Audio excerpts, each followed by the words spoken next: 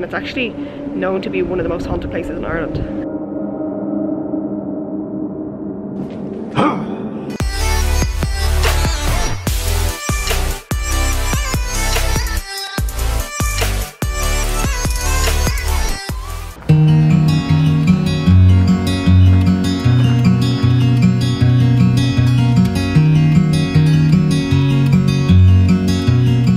Welcome back to the channel, guys. And welcome to all new people. Yes, to the new people. All new people, by the way, before we go any further, so you got that red subscribe button, press it, you will not regret it. Go click it, give it a click. It helps us, and then you get to see more of our videos. And you get to see my ugly mo. Yee! But anyway, so today we're going to the Hellfire Club in the Dublin Mountains, Wicklow Mountains-ish. Dublin Mountains. It's a big viewpoint basically. It's a lot of legend behind it, which we will talk more about when we get there. but you're in for a little bit of a treat as such. They said that just one look and I'd get caught too, 'cause there's something about you, and you know it too. Can you tell me there's lots of walking involved? Didn't tell you there wasn't. All I do is think about. So I've actually never been up here before, I've never looked during the day. and Lee did not warn me there's a lot of hill walking involved. And then when we drove past it, you can see the Hellfire Club, so I just assumed that. Well, you can see the woods. I just assumed that like it'd be close to the car park. No, I was wrong. it is not. And it's like the hill is like. Hills like that as well, it doesn't help. So we're taking a little break, but we keep going. But anyway, so to continue on with our story, this place was founded in, what was it, 1730s, I think. yeah, Was built by a very familiar name. but my dad's name is Richie Parsons, and the person who founded this place, who was a lover of black magic, was also named Richard Parsons.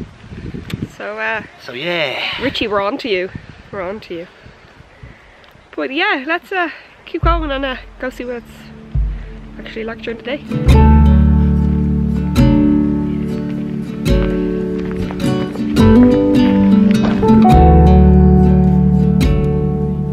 So we just keep going around corners, and around every corner there's more of a hill. So I don't even know if we're nearly there. I'd like to hope we are. we're nearly there. Hey there.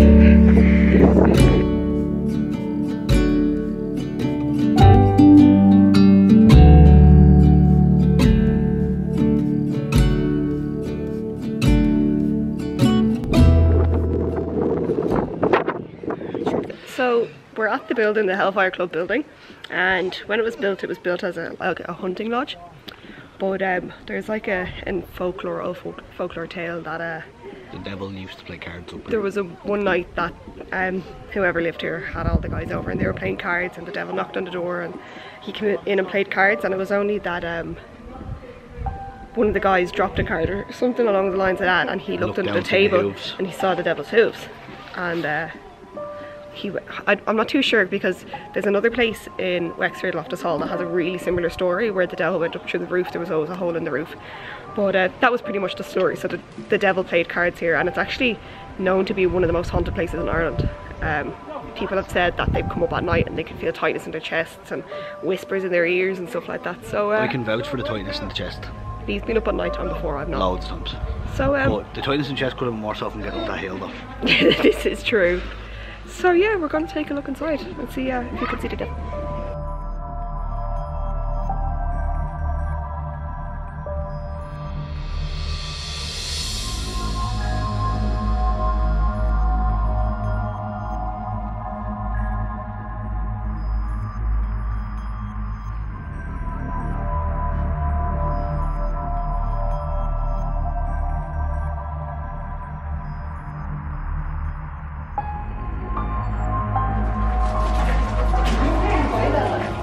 So weird that like all the rooms and stuff are still intact, if that makes sense. You know, we've gone up to the likes of Michael and stuff, and it's just the outline of it, but This everything. The room is intact here, and that would be a fireplace.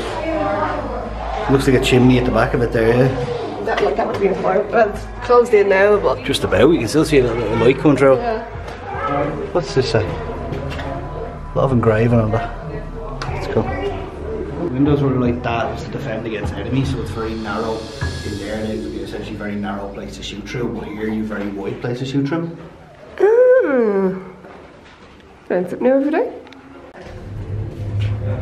Look, the steps and all still intact. I kind of feel like these were probably renovated.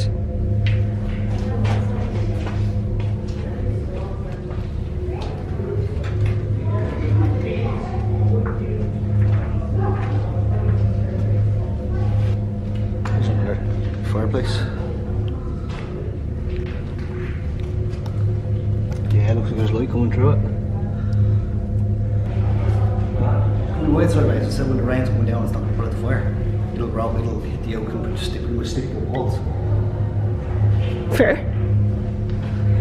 It looks like there was another floor as well.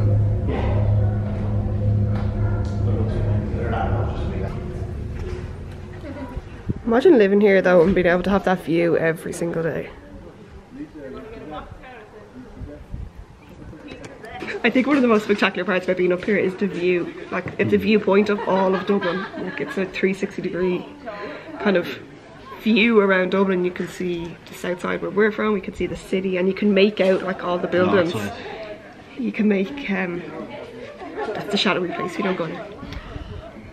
But you can make out, you know, the Spire and the Aviva Stadium, and there's like... I found Croke Park too. Yeah, Lee zoomed in on his phone and found Croke Park too. What are you doing down there? What? What are you doing down there? Take a picture of you. Oh.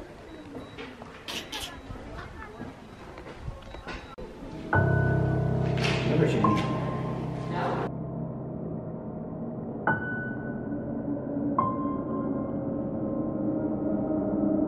Legend has it that if you come up here and don't subscribe to Borders Beyond, the devil will visit you. I can't keep a straight face saying that. It's pretty cool to see, like, because it's a fully intact building. It's still intact, like it's mad. Like most places that are like this kind of hall have been derelict for so long, have fallen apart. Like there's only kind of a shell, or there's only one or two rooms intact. It's every single one of them's intact. Broken steps, broken stones, Nothing but this like is a full. You still have the fireplace and stuff. Everything's still there.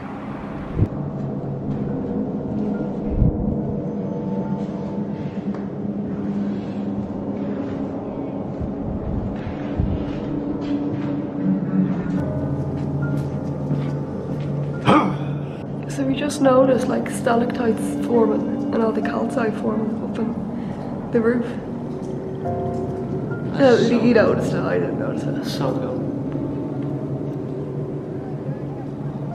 Supposedly the story that I was told from a few of the lads is that this divot, this kind of crater as such, was from the devil when he was walking back down the hill. His tail was dragging along it, or else walking up the hill, one or the other. His tail was dragging along it and it created that divot. Interesting. Yeah, it's folklore, but good story. That's a good timing, it's just started raining. Yeah, we did. Bad part about this is people don't know how to park or drive. They're parked on the side of a road where it's blocking everything else and now nobody can move. Yeah, we're in traffic now. But the good thing is we got back into the car just in time because it's just started to rain. So yeah. So yeah, that was fun.